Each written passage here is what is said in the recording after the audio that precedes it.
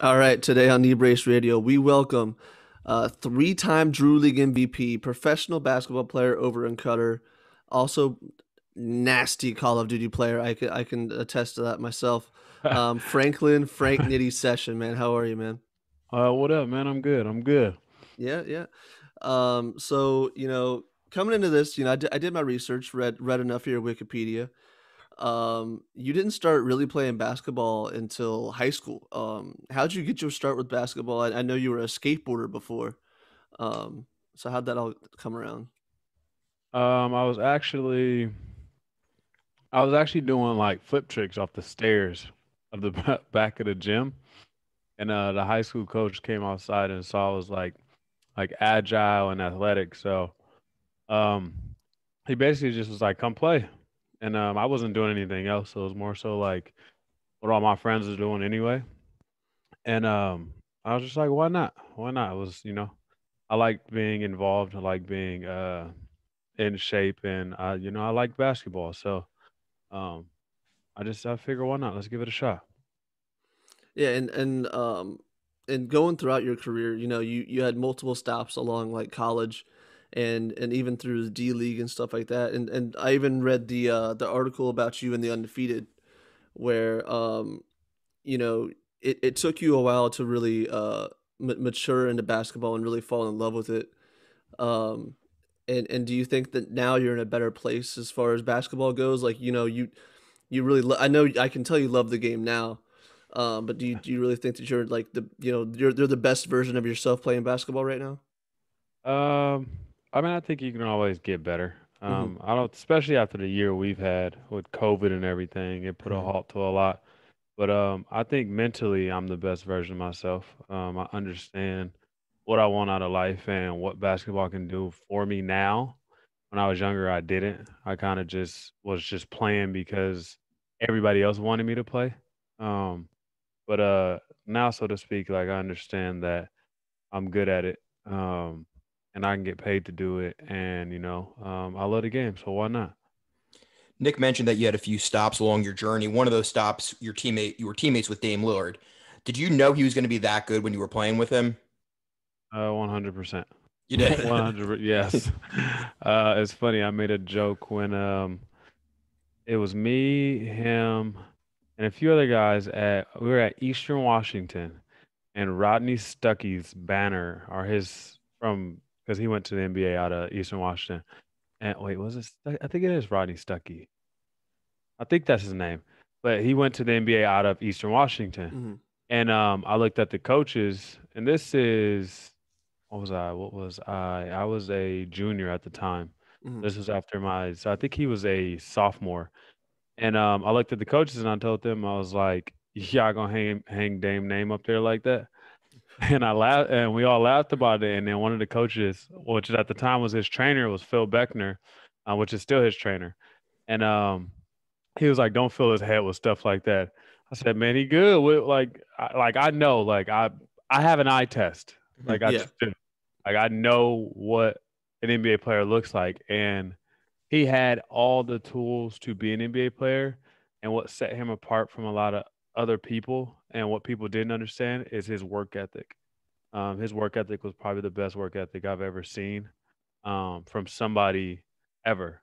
So once I saw that with the little bit of talent he had at the time, and he still had 2 more years, Mhm. so it was like I knew what he was blossoming to be. Like I knew he was going to be one hell of a player. I didn't know he would be who he is today.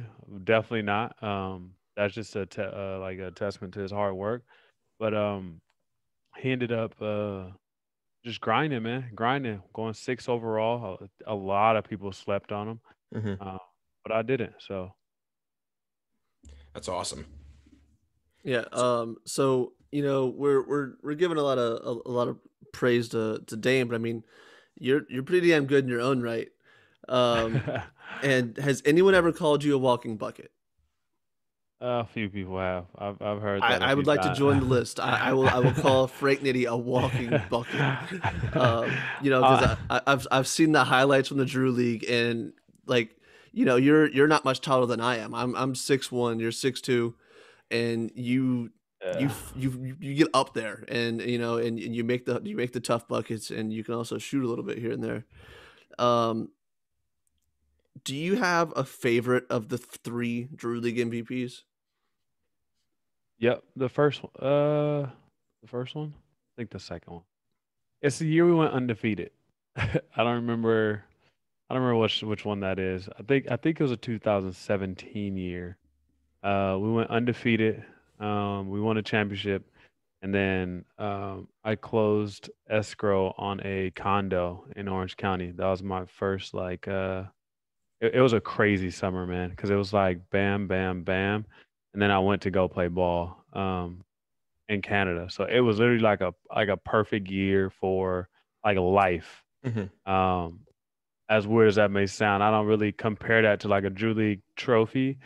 But I compare that more to like the things that aspired that year. So like going undefeated with the guys, winning an MVP, and then even when you win the MVP, you still need to win the championship because they give you the MVP and you still have two more games left. So to win that MVP, to go on and win a championship, to literally right after that closing escrow on a condo, and then right after that, like going overseas or going to Canada to play. Mhm.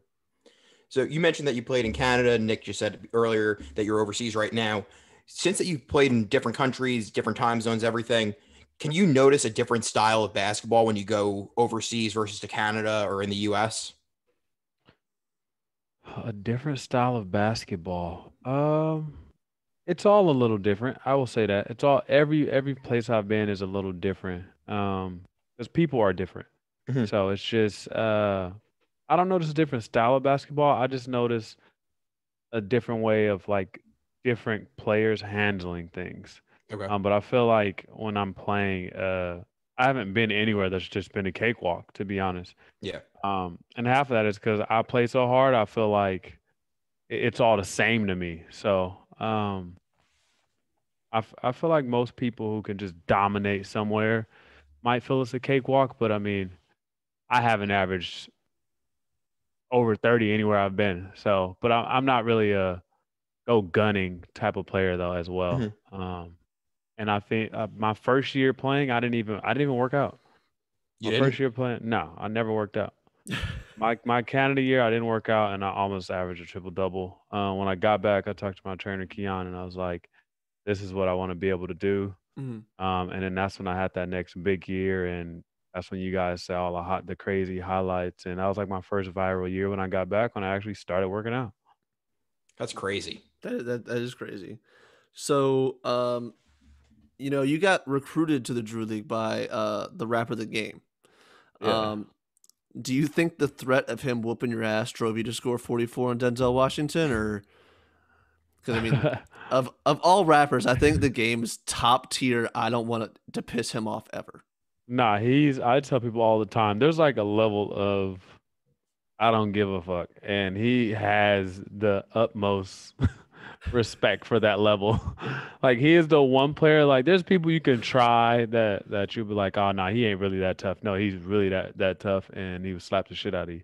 But it's not really like that with me and him. That's we really like best friends. So literally on the court, what you'll see is sometimes if you've ever watched like let's just say a full game, like he'll come up to me and be like, "We haven't scored in like two or three possessions. Like what you waiting on?" So it's like I got him in my ear being a great teammate slash coach, and then I got my coach in my ear being a great coach. So I've told people all the time like basketball is situational. If you got people um, who want you to succeed and who are going to keep feeding you to succeed, I mean, how can you not? So that's all. I just had both of them in my ear when I needed a hoop, and it's kind of easy to hoop when you got everybody, giving you the ball and just letting you play. For sure, yeah. To kind of spin off that question a little bit, who is like the best player you've played with that wasn't like a professional athlete? The best player I've played with, Yeah, so Dame. whether it be pickup or anything. I think it's that wasn't fresh. It's between my boy Speedo and the game. Because Speedo is a hooper. I wish you guys would have been able to see him this year in the Drew. He's going to play with us for the first time in forever. I've been asking him to play with me forever, but he's loyal to the soil. So I finally got him to come on board. But he was on a different team. But it's between Speedo. He complimented me because he can score, he can pass, he can shoot, he could just do everything. He's just smaller. Mhm. Mhm. But and then his game as far as the motivation, the throwing lobs, the being that intimidating teammate to the opposing team. It's between those two. They just bring different levels of aspects to the game. I got one last question for you. So you played in the Big Three League, correct? Correct. Did you get interviewed by Rappaport at all? I did. Was he annoying?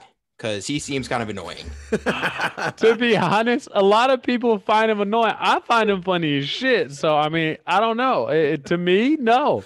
Okay. He's fine to me. I mean, I don't know. He gives off that Will Ferrell vibe to me. But I mean, a lot of people don't like Will Ferrell. So He seems like Will Ferrell if he did a bunch of coke to me.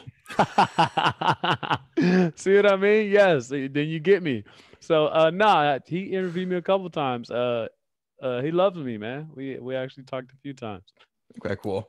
So I'll close it out with sort of a harder hitting question. Um, do you think you'll get another shot at getting on an NBA roster? Because I Heck know I no. know I know I know James Harden brought you around the Rockets and was really talking you up to them. Do you think you'll get another shot? No.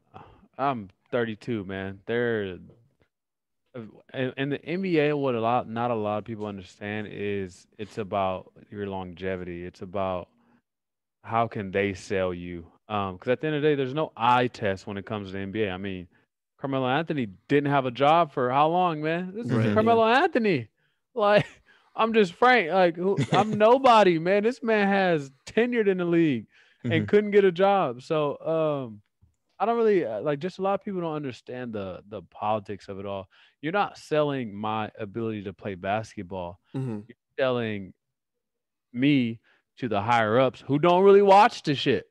How can we, how can we generate money from this? How can, like, yeah, I got a great story, but I'm 32. Like, what are you going to bring me in for a year or two? I mean, they're not giving guys, like, anybody they bring in is, especially this late.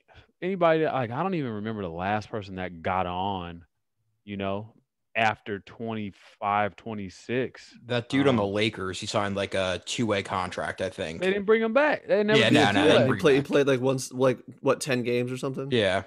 I mean, it's nice. That's my Yeah. guy, Andre Ingram. Yep. I was in the G League in training camp with him that year, or the Hmm. year, 2 years prior. But it's like even him, bro. He stayed loyal 10 years straight, man. And they brought him up. And what's crazy is he actually killed. Yeah. Like he actually had a good run of games. And it's like, all right, well, we brought you up. Now it's just like Go bring you back to back tutor and down. math. Come on, man. Like, what are we doing? What are we Mhm. doing? And Hmm. like, what a player like him, he would have made a killing overseas. Yeah. Like a killing, man. You know how hard it is to find somebody who can shoot 45% from three consistently? So it's like I tell people all the time, it's not a goal for me. It's never been a goal for me. My goal is to be able to provide for the fam. Absolutely. Yeah. Everybody sees like everybody wants that NBA stardom and everybody wants to be congratulated for making NBA. I've Hmm. never ever wanted that. You won't find one interview saying, "Man, I want to be an NBA player." And maybe that's part of the problem. Maybe that's why I'm not. At the end of the day, it's not something that I realize that shit's like hitting the lottery, man. You probably got like Yeah. 500 people that played in the NBA. Mhm. Like, I'm just a realist. I don't want to, like Pat Bev said one year, I'm going to go broke I went broke for this shit. I went broke to make it to the NBA. I'm not willing to do that. I'm not willing to, I got a wife, 2 kids, a mortgage. I'm not willing to go broke to play in the NBA. I'm just not. It's not a hit or miss for me. I had a 9 to 5. I was doing great. I bought a condo. I was living great. I was fine. I didn't need it. The extra money would be great. Don't get me wrong. Playing against the top competition would be amazing. But I'm 32. Playing against the top competition. I can do that in the Drew League. I can play overseas and provide for the family. For me to try to get in the NBA now would just be greedy. I'd be just I'd be taking away time and effort and opportunity from the fam. Like it's just not it's not that serious to me. Yeah, because I think you're making a perfectly respectable living, playing overseas. I'm completely fine, man. We bought a 4-bedroom house in Orange County. I built a sick ass game room. Like Yeah, I saw that. when I Yeah. s- when I say I don't need the extra money, I'm okay, man. I even when overseas hoop is done, like I can articulate myself in any job. I can Hmm. work hooping, I can work training, I can go get a regular job again. I'm not one of these hoopers that just have to play basketball. I'm not Mhm. at any point in time I can give this shit up and I would be 100% fine. If anybody has ever seen me play, they know I put everything I have into the game of basketball. So I'd be fine to just walk away from it and be like, yo, I had a crazy run um, for, I don't know, like 4 or 5 years. That's good to me. Yeah. That's longer than a lot of NBA careers.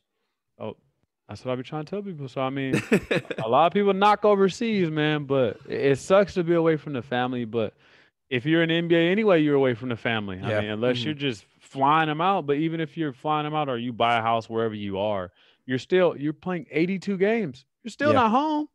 You're not home. So And it's just, guys like Jimmer Fredette, they're like a king in Shanghai. see Like, what I you know what I mean? mean? Like, it's crazy how much love there is for the sport outside the US people don't realize. And they get in the CBA, man. They pay. I think it's a minimum of like $400,000 for 4 months.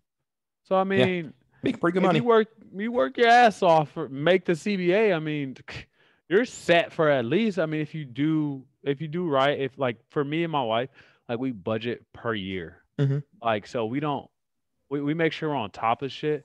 We're not out here just spending crazy. We budget per year and make sure like if it's a necessity, we do it. But we also have like bigger goals. We're not, oh, I need to get to the next league to make a lot of money, to spend a lot of money. No, like we budget and we plan out accordingly. So, shit, if they were ever like me in a CBA, man, I'd be good after a year. I'd set myself up so straight, man. So it's definitely a lot of money to be made overseas, man. For sure. Sure. All right. Well, Frank, I got nothing left, man. Where could they find you on social media and on Twitch? On social media, you can find me on Instagram, Twitter. It's FrankNitty, two T's, two Y's. On Twitch, it's the same thing. Twitch.tv/FrankNitty, two T's, two Y's. Perfect, man. Awesome, man. Yeah. Uh, Appreciate it. yeah, man. Yes, This is a lot of sir. fun. Hope to have you back sometime, man. Good luck. Man, no time. Anytime, just hit me, man. I appreciate y'all having me, dog. Yeah, For for sure. sure, man. Take it easy. Yes, sir. Y'all too.